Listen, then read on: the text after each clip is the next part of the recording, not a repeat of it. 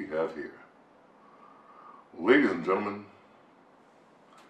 Blackstar, the Blackstar Ferry has come to town and provided us with a little oral enjoyment. How about that YouTube censor? This is, as it says below, the Blackstar IDCORE 150, the heavy boy. Dual 75 watts of deep, wide stereo. Ooh, ooh, ooh.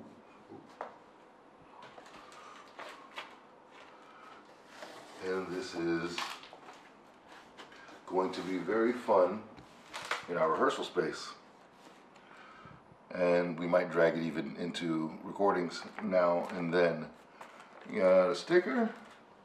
We got what looks like a quick start guide that looks also to be in Japanese. So file that to the side. Struts and bracings. Always love packing material. That's Kevin food. I can feed it to Kevin later. Of course, we have our plug. We have two plugs, which is interesting. Hoping that's just an error. I don't really understand why we would need two.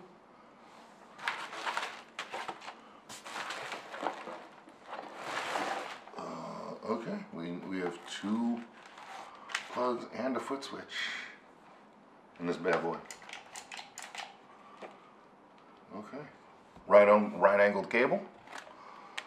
To right on, and right off, when you push it again. Nice Blackstar branding. It's a very hard plastic. It's not powder coated. It's very light and very hard plastic. I'm sure you'd run over it with a truck and nobody would notice, except for the dust. So.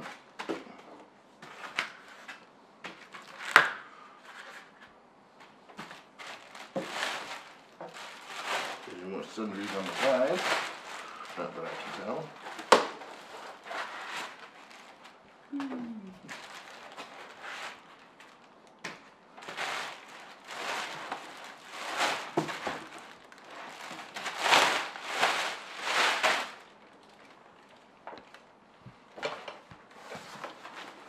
And now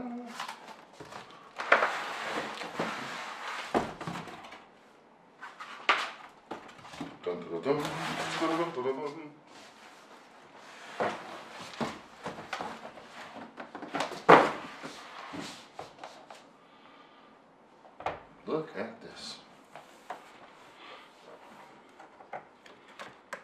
There's a nice front plate. And if you look at all the little thingies, it's 150 watts, but that's 2 times 75. It has voices, super wide stereo, the 12 effects, the infinite shape feature, which is Blackstar's own brewed technology. It has a tuner.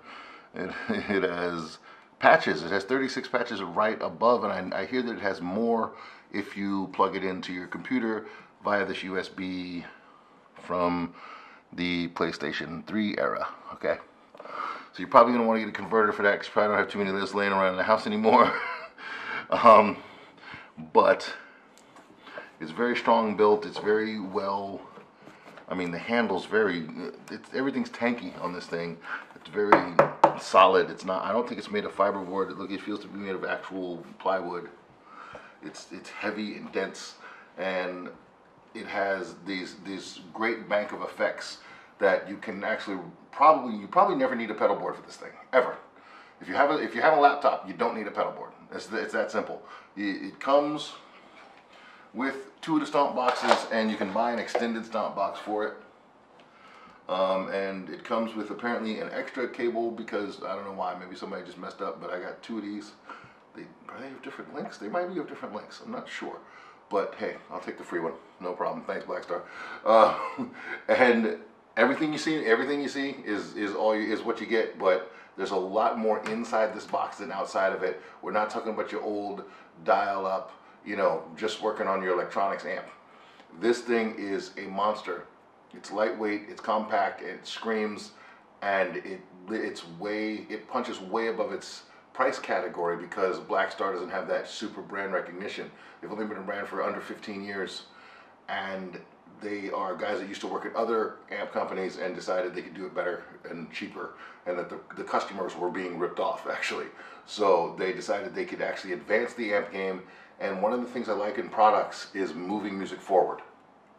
These guys are consistently moving music forward. They're trying to see what the future can look like. They're not trying to consistently repro 1959. You know what I mean? Fender and Gibson and these guys are always trying to relive 1960. And it's like, okay, can we move past then? Can we do better, stronger, faster things? Are there new techniques that we can apply? And no, it's just let's make this reissue of a Jimi Hendrix, reissue of the Joe Pass, reissue. Stop it. Let's move forward.